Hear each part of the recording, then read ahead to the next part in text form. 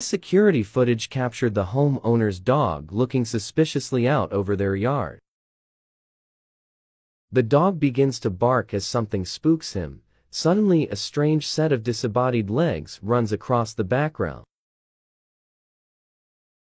You're watching something that shouldn't exist. Disembodied legs sprint across the yard in the dead of night, sending the dog running for safety.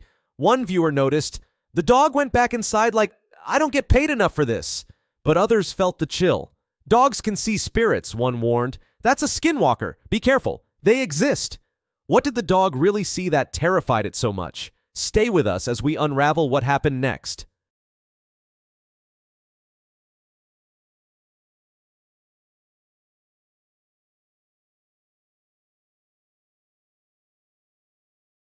The dog appears to be surprised by the sighting and heads inside. Looking more closely, the legs appear small and run at speed.